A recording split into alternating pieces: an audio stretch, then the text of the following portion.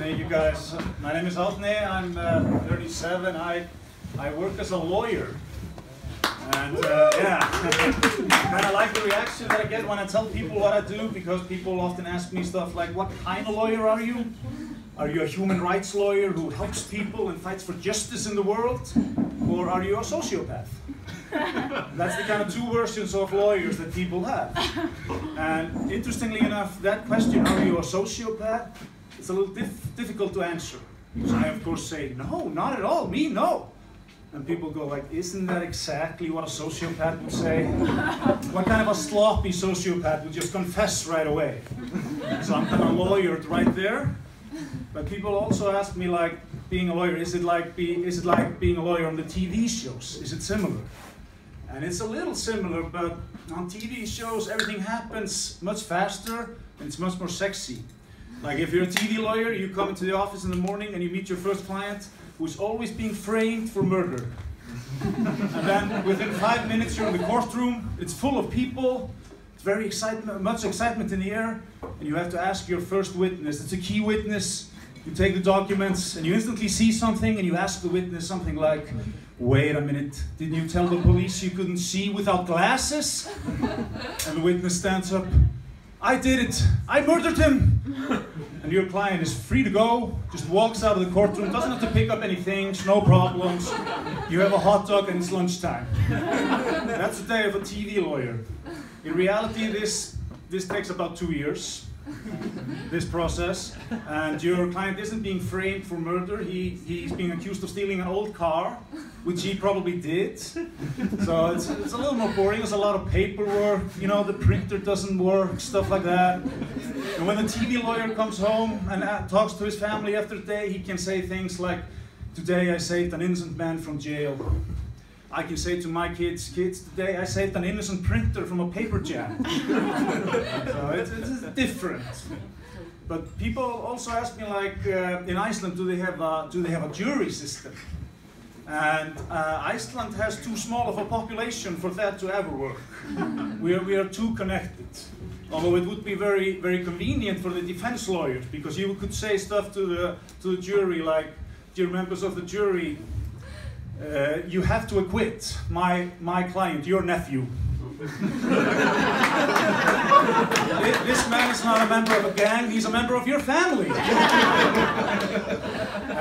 And the chairman of the jury would read the verdict. It would go something like this. Yes, we find the defendant not guilty, given that he comes home right away, cleans his room and finishes his homework. Oh, Mom, that's so lame. The population of Iceland is so small that we count ourselves by the 50,000s. We are 350,000. I once met a man from Brazil, and I asked him, how many people live in your country? And he said, I think it's about 200 million. And I looked it up. The correct answer is 209 million. His approximation just wiped out 9 million people. Yeah, if he would have been asked how many people live in Iceland, he would probably say, it's around 0. We can't afford any approximations. Every person here counts. And I personally like to keep this very, very accurate. So when people ask me how many people live here, I just tell them exactly 355,127. But of course, if you count Sigurður and Helga, they're moving back from Denmark next week, it's 129. But of course, old man Jón at the hospital doesn't have much time left, so we could be one down. Try to have it accurate. But of course, me and my wife, that is the beautiful woman here, we are trying to grow the population of Iceland. In China, they had a one-child policy, which meant that couples couldn't have more than one child. Here we have a minimum of 3. Yeah, and if you can't get your wife pregnant, the government will appoint a man to do that for you. So there's a lot of pressure, you know. But we have 3 wonderful kids, and our youngest one is 2, and he is picking up a lot of words now. And one of the words he has picked up is grandmother, or amma in Icelandic. But it has a very general meaning for him. It basically means every woman above 50 years of age. So when we went to the swimming pool the other day, he saw a lot of grandmothers. He just stood there pointing at them. Amma! Amma, Amma. It was years of investment in skin lotion for these women just going down the drain. Very sad thing. One of the women actually answered us. She was there with her family, and my son pointed to her and said, Amma. As he turned to her family, well, I certainly wouldn't mind being a grandmother. It was a lot of pressure on having kids. Another word he has picked up is Santa Claus, or ho ho ho, as he calls it. That is every man with beards. And I don't know if you've seen Icelandic men, they all have beards. All 177,357 of them. So when we went to the hot tub, he was also pointing again. He was like, ho ho ho, Amma, ho ho ho, Amma.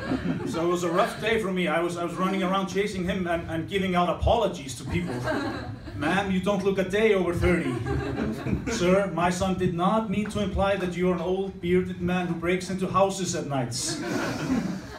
Because you can't be too careful about these things these days, you know. You don't want to insult anyone, you know.